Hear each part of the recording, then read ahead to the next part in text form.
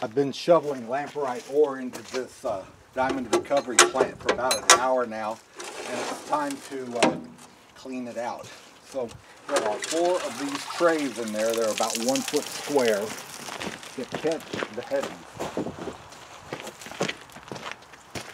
As the trommel turns, the smaller gravel falls down in here and goes across first this one and then this one, jigging all the way, and the larger rocks go in here, and then the largest rocks go out that way.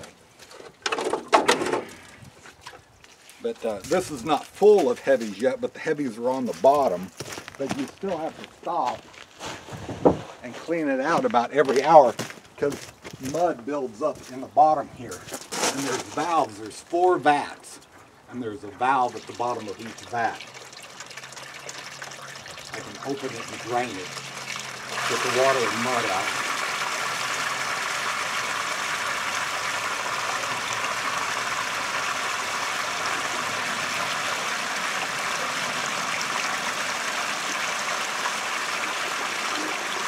First we had trouble with them filling with sand and mud and packing in there so tight with the jig, packing that sand in there that it wouldn't drain. So I stuck rubber hoses in there to kind of open a path, and that way if it ever floods, you'll at least have that much of an opening to start draining it, and then it will eventually wash down.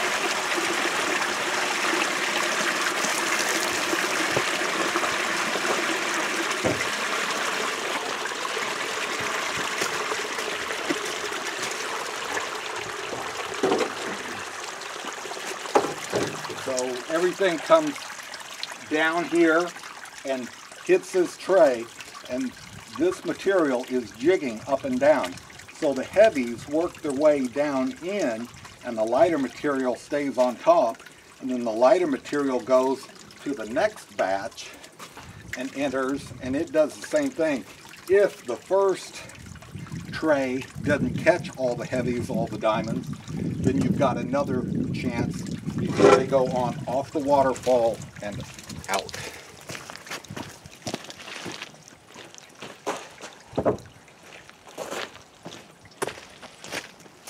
What I'll do now, dump those 2 like-sized trays together, and I'll take it over to another jig, and I'll jig it, and it'll concentrate the heavies together, and then I can take and flip that over and have a real clean, like Saruca pile to check my heavies.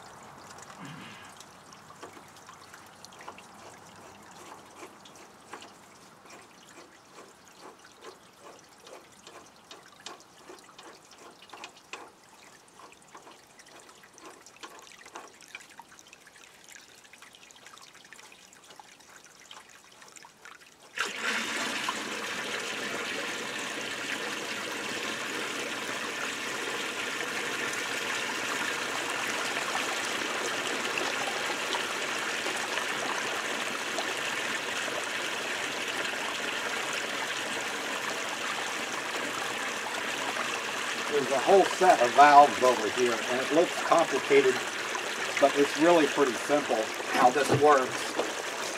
I'll bring the camera over and show you, but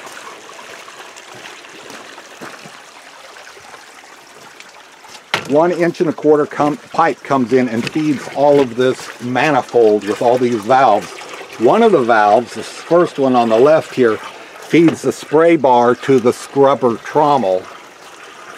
And the next one is just, I don't have this open when I'm running it, only when I clean it. When I want to wash that out, I'll open that valve and flush this out, get all this mud and sand out the bottom here. These sides aren't too bad, but anyway, there's a valve for each one of them.